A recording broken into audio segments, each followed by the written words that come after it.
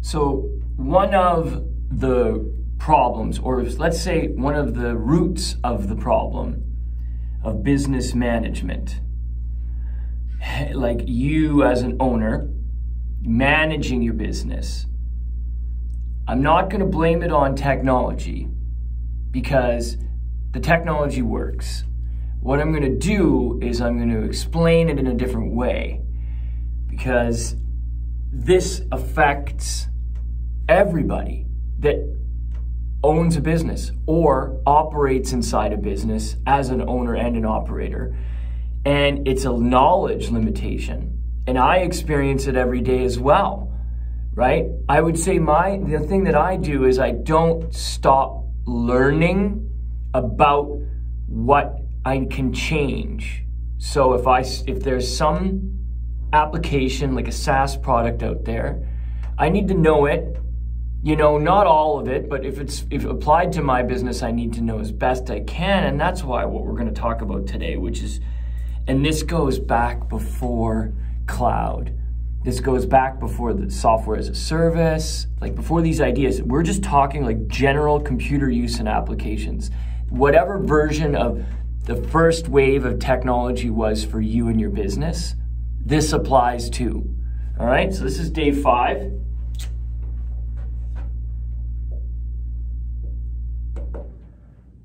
And I'm going to put the word up. Proficiency. All right?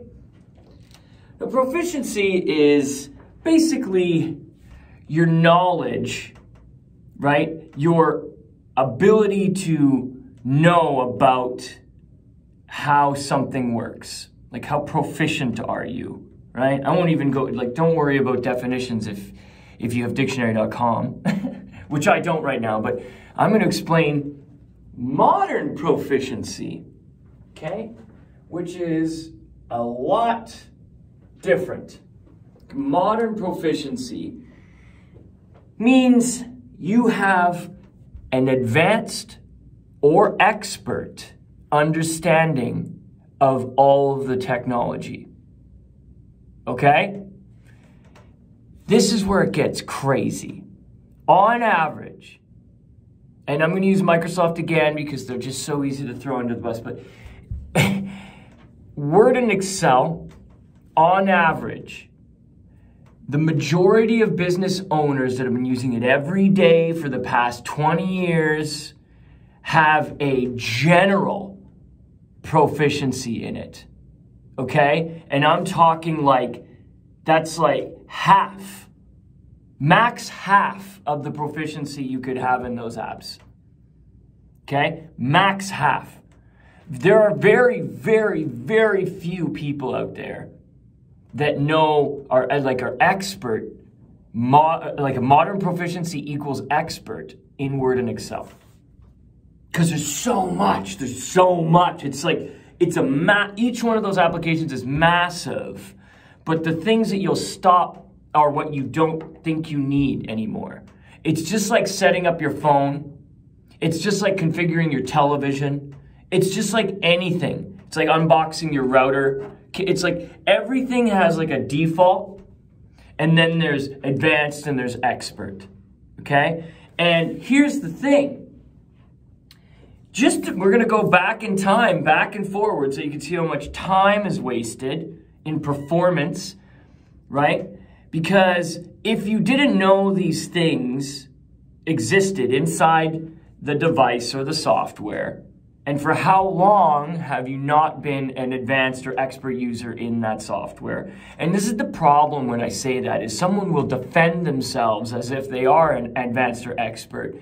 But this is the thing. We're talking about modern proficiency in your business, right? And so you do not have to have absolute expert modern proficiency in your ecosystem, all your SaaS products and your app stack, etc. That's why you have other people. But just acknowledge that you're not advanced or expert in, say, QuickBooks Online, or Xero, or Salesforce, or Pipedrive, or HubSpot, or Zapier, or Microsoft Teams, or Slack, or anything, okay? Just acknowledge that. And then imagine when you put together this Franken system, and that's what we call a bunch of SaaS products that are just registered and connected, maybe, and not fully utilized. Like basically less than beginner in each one of those application environments that each has a responsibility connected to a corporate area of your business. You see where I'm going with this, right? So you just got to acknowledge that you do not have advanced or expert, proficient, modern proficiency in your entire ecosystem. And if you, so now that's like, I'm identifying that as a problem right now. So now you can like change, you got to like get a consultant in there, or like remote departments. That's where it came from. That's where, I'll get there, right? But that's where remote departments came from, is because when you do an interview with a business owner, even if they were a startup 5 years ago, and they started using like the digital SaaS products that I would consider popular, like the pop biz SaaS, right? Whatever that ecosystem, that Franken system ecosystem they created, whatever that is, like they weren't wrong in the brand choices. They have a pretty good app stack, but even 5 years ago, still a beginner modern proficiency in each of the SaaS products, which means even if they were using them, they're working too hard. So for how long were they working too hard? How much information were they losing? How much performance was lost? You know, and how much time did they waste doing 10% of what 100% they're missing 90% of some sort of output.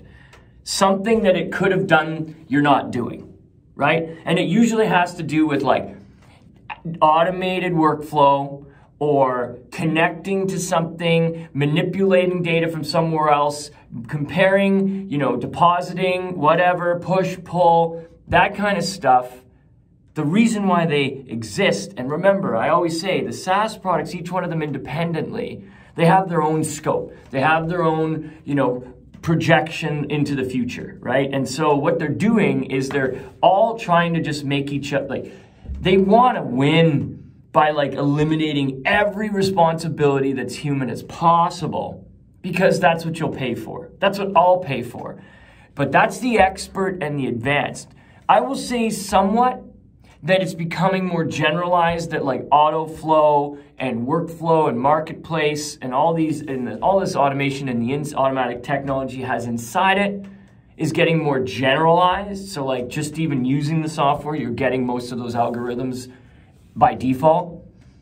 But not only is it the proficiency the problem, it's actually using the product properly all the time, right? Like it does require maintenance, supervision. It requires some sort of human interaction, which is what happens is that if it's not doing what it should be doing, in other words, you're like, say you're using MailChimp and you've been using it for like 5 years, and there's an advanced level and an expert level of how to use that product for email campaigns and campaign management for email.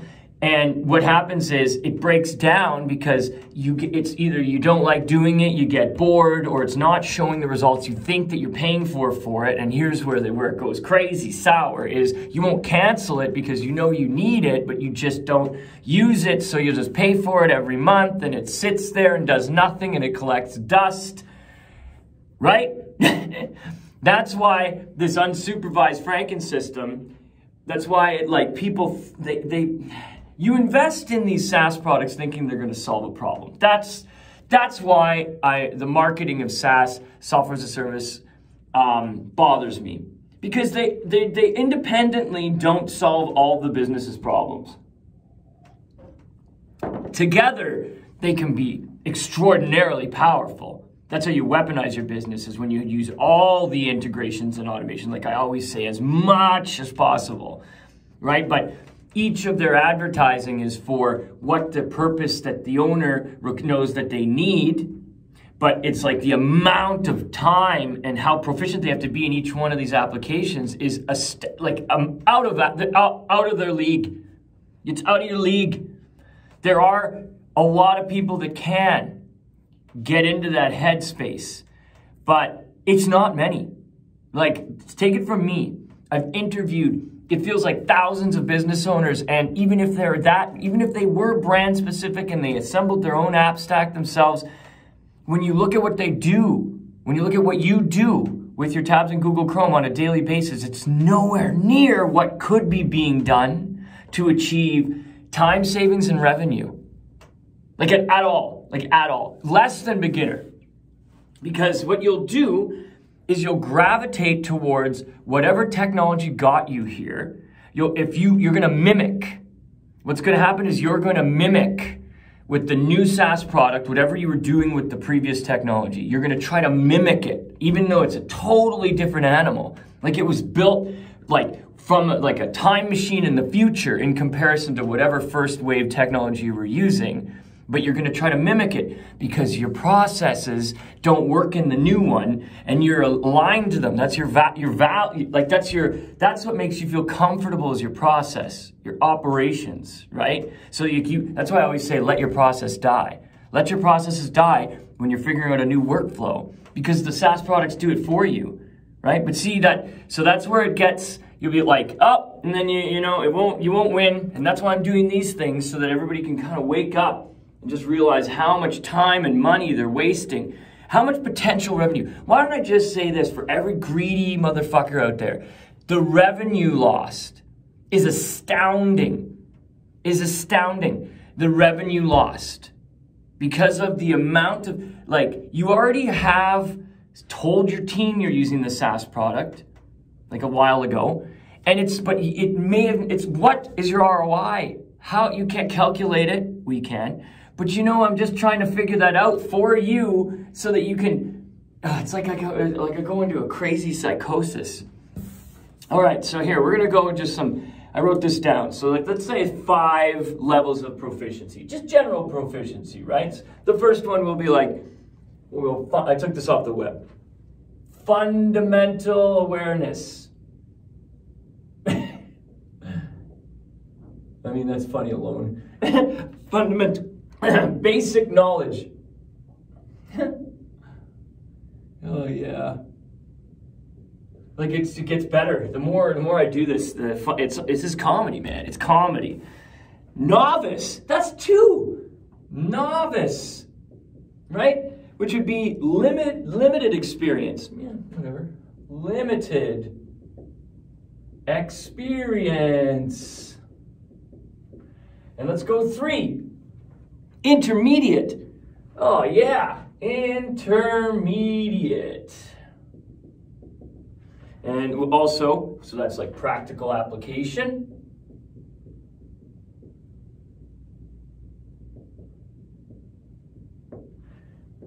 Four, advanced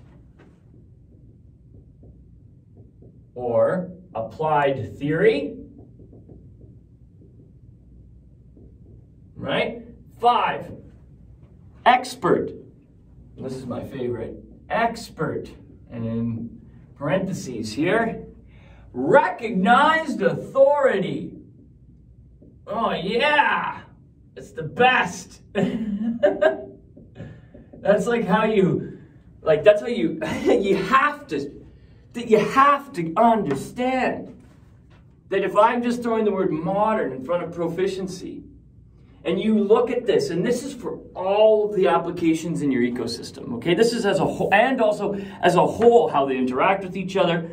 And if you want to be an expert, you need to know what's going to change inside that application environment while the new versions are coming out. There's that too. Why? Because they'll give you an upper hand. It's competitive, right? Because if there's things coming out that haven't come out yet, and you're just going to not use them, once again, lost revenue and time. You haven't learned something about why it came out, so there's your competitive advantage that you just squandered. You just squandered your competitive advantage again. So if you get what I'm saying, okay, I would say, when you look at it this way, it's very rare to pass into 3, 4, and 5. Okay, very rare. Most And remember, I'm now talking about where your business should be, right? In a completely SaaS ecosystem, an app stack, a tech stack, your Franken system, but we can change that. That's what I'm talking about. Not like just Microsoft 365 or Microsoft Office for some of you, right? I'm talking like the now, where your business should be now, right? Now, I will add that, of course, there are usefulnesses for you, maybe in certain industries, for like WordCell and Outlook and SharePoint and stuff like that. I get it. I totally do. That's over here. But even then, you're not expert proficient. You just use it like you're driving a car. Like you go from one car to another and you're like, steering wheel, gas, brake. All right, you turn signals. Good. We're good to go. Same thing, you know, different shell. No. No. No. I would say that even the Tesla is very similar to still driving a car, right? But I'm talking like when you go out of what you're comfortable in, which is the old first wave technology place you are, and you go into the next one, it's like massively, it's like flying in comparison to driving, okay? But the UX will be forgiving. The user experience of the SaaS product will be forgiving. It will be easy to kind of understand. But will you do it all the time and will you become an expert? The answer is no. Zero. No. Absolutely not. It's extremely rare. People that this becomes, like say they move from here to here and they are here, are probably people that build the startup world. Right? They're people that are building these environments and these applications, these SaaS products with tech stacks right now, right? The Silicon Valley of the world. It doesn't have to be in Silicon Valley, but I would say the people that are building the applications or the new environments or the new apps, they're experts. Why? Because like it's like they are those people. You know what I mean? But if you're in an industry where you're not that, but you're mimicking startup culture, right? You're still probably fundamental or novice in all of the apps that you use. And that's where I'm going to introduce that whole idea of remote departments, which is like, I mention it all the time. Let's do this together. So I got 17 minutes on the clock. I guess you understand this by now, right? Like, I just have to go over it one more time. Basic knowledge, limited experience, practical application, applied theory, and recognized authority. There's so much that people will think, they're like, oh, no, but it's a practical application. And I'm like, yes, I understand that. But like, there's a real hard difference in here because of some of the things you miss by like graduating yourself to this level without being identified is what people do. Never will they. Graduating to advanced and expert is like lies, for sure. Without like showing, it's a lie. Especially if you go and you expose the dashboard of any of these SaaS products, all this information that's there when you log in as the user, you can see how little they know. Like it's just pulling the curtain in Oz. You just go log in and you go, you're like, novice, sorry. Like, I mean, but you want to have that identified now so that you don't lose revenue and time. Like, just stop lying, you know? It'll do your business good. So when I said modern proficiency, right? And I was talking about remote departments. So let's go remote departments, which is just some phrasing that I came up with that it describes what the automated method does in terms of identifying a problem and having a service offering. So this is like basically outsourcing. However, if you do understand that SaaS products are designed to have administration from the outside as well as users, when you have a SaaS product, you will notice, like, here's a good example. In Squarespace, when you as an owner register for a Squarespace account, you put in your credit card, you put in your information, it's your space, your SaaS world, your little cloud inside the cloud. But you can add administrators or like web developers or whatever as people that they receive like a link to use the software for you, right? But their way. that's like what you don't understand. So you can invite people into your ecosystem. Same with like QuickBooks Online. You register it all yourself if you did that. And then you put in the email address of your accountant. You put in the email address of your bookkeeper. You assign the permissions, and now they are basically your remote departments. The SaaS product's always here in the cloud. What you're doing is you're just sending these logins and permissions, right? You're aligning people into this ecosystem via their email address. That's how all of these SaaS products work, right? You can build a team of people that are just all over the internet. So when I say remote departments, that's what I'm getting at, right? But the best part is to find that agency, or as we say over here, an agent, that handles that SaaS, that's app-centric, which is another, right? App-centric, these are all made up from my head, based on what we just talked about. So they're app-centric, and they are going to be like expert, proficient, so expert, modern, proficiency, okay, in that app, in that part of your business, in that SaaS product that you, A, thought you knew what you were doing with, B, don't do anything with anymore, C, sometimes log in. I just go on and on and on. It's just, it's a need. There's a want and a need for this. People are totally 100% just wasting time in these products. I'd say the only one that any owners will dive bomb into full force, and by the way, not even use it correctly, but use it more than beginner, past fundamental, into some sort of morphed, mutated, expert advanced, would be QuickBooks. Whether it's the Windows installed version, Pro, Premier, Enterprise, or whether it's QuickBooks Online. QuickBooks Online is probably different in that regard, but the transition is, a lot of QuickBooks is round peg, square peg, round hole to get to expert advanced, because they weren't using another application. And this is where you can quote me on this, because they're concerned about money, right? So they're concerned about AR and AP, accounts receivable and accounts payable, probably minusing the two, and that's how they run a business. But what happens is they're so concerned, I'm just gonna say greedy, but at the same time they want their business to thrive and survive. So I get that, but it's hard to work with that. Greed always comes around. I get it, the green monster, but it controls their business's finances. Financials are super important. Why? Well, you can go bankrupt or have no money to pay your team. I get it, your staff. I totally understand.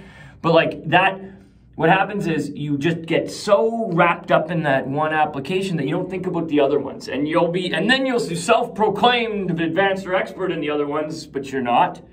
And then because they're not doing, or you don't know of the other ones you should be using that integrate with, then you're gonna build out other things inside it, like other roles and responsibilities the application is not designed for, will have in it now. Like in QuickBooks, I've seen how it's set up, how it's run, how it is controlled inside it is forced and mutated, because they should have other things like a CRM, right? They should have an application for project management instead of using the CRM. Instead of using QuickBooks as a CRM, there you go. There's a lot. Instead of using QuickBooks as project management, by looking at the financial data, instead of having some sort of task management connected to the actual job. See what I mean? That square peg round hole. QuickBooks is like, that's a whole other talk, but that's why people, think that they got everything under control. So let's say if I was talking about this again, going here to the expert modern proficiency, right? Let's build yourself an app stack right now. Let's do it. Let's do an easy one, okay? So what's the first thing you want to do if, say, for example, you want to build an app stack? So let's go build an app stack, or it doesn't matter. Choose an app stack, I don't care, whatever you want, okay? The first thing you want to do is pick a nucleus. Okay, so that's where we come in. There's a different nucleus for all different industries. And a nucleus app is the application you want to train your whole team on the most, to pay attention to the most, to control information the most in your industry. That's it, okay? And usually it's a product that's popular, because the popular ones are spending so much design, R&D to like be the most popular nucleus. And so pick a nucleus is a chapter in my book. So let's say your nucleus is HubSpot. There are others, okay? And I'll be honest with you, I love-hate relationship with this, because I know there's other ones that do certain things, but when you're talking to every industry on the earth, you need to have something they can align with that isn't specific only to certain solutions for certain industries, okay? That's why I choose some of the ones I speak about a lot. My brand alignment is so that the advertising can be also educational. So this is like not just pigeonholing someone into like the e-commerce world, because e-commerce is not everything. There are so many other pieces to a business, you know, to a e-commerce business. And there's also so many other industries that aren't e-commerce. You got to look at that, right? So if you're going to pick your nucleus, it's HubSpot. Here's the deal. So of course, this is where you would have, this is your CRM. For the most part, a lot of businesses not properly using a CRM, haven't even heard of CRM, customer relationship management, whatever, client relationship management. The idea of it is that that's where you put the contact information for everybody that's connected with your business, you know, prospective clients, current clients, etc. So you can use this as like checking what someone's email address is, what is their phone number, when's the last time they were engaged, where are they in the sales pipeline, where have they been emailed, ... That's what this is for, and it's really easy. The UX of usually these apps that I choose as a nucleus means that that's the one that you can check often instead of your inbox in your email to figure out what the fuck is going on in your business, okay? Usually. That's that one. And then, of course, you could have, I like to promote Xero for finances. It's your accounting software, or QBO, but we'll go Xero/QBO.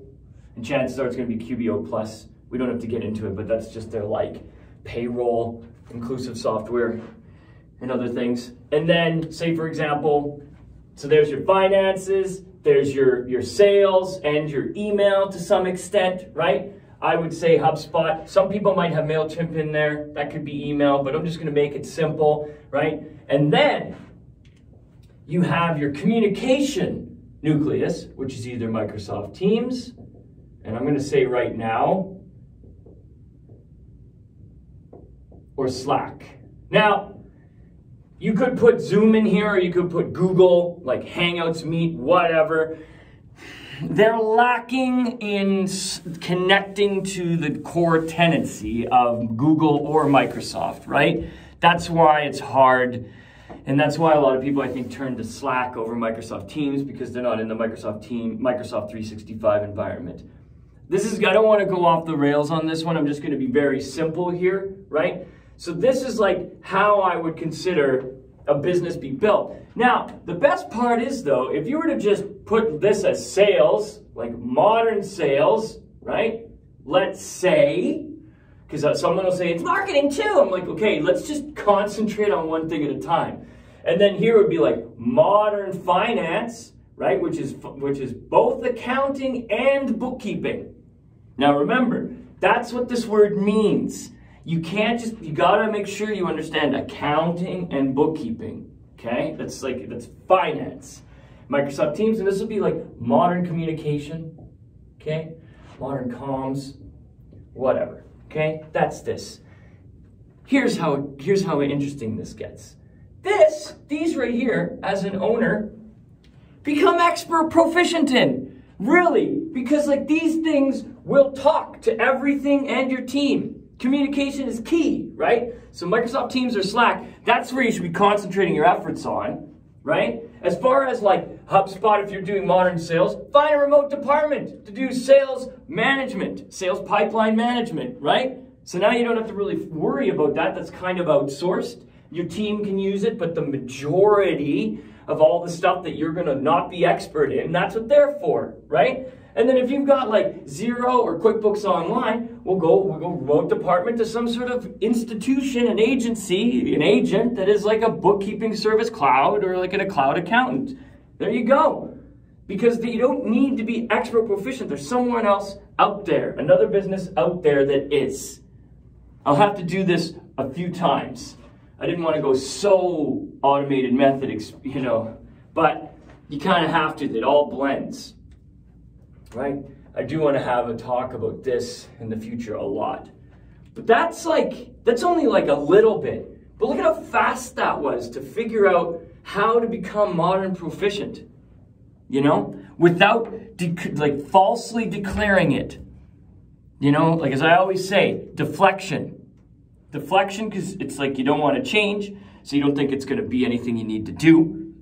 And then the other reason is because like you've been so used to whatever it is you're doing, that like you're scared to death of making these decisions, but that's why you want help, right? That's why you want help. And people would say that you could do that with hiring, but I'm going to say this, like you'd have to hire so many people that are proficient in like as a full-time salarized person that are as expert proficient that you want.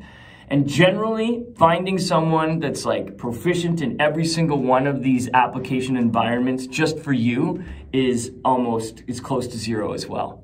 Okay? So we'll stop there.